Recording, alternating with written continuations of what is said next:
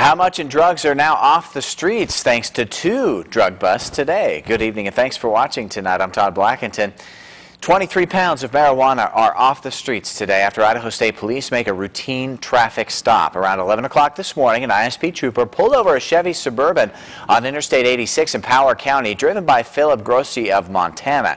As the trooper investigated, he uncovered the drugs, sizable as you can see, also about $1,000 in cash. Grossi was charged with felony possession of marijuana, marijuana trafficking, and possession of paraphernalia and booked into the Power County Jail. ISP estimates the street value of this pot to be about $115,000.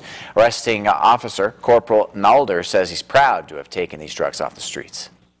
Just the knowledge and knowing that, we're out here doing our job, getting drugs off the road, and just a good feeling to know that it pays off.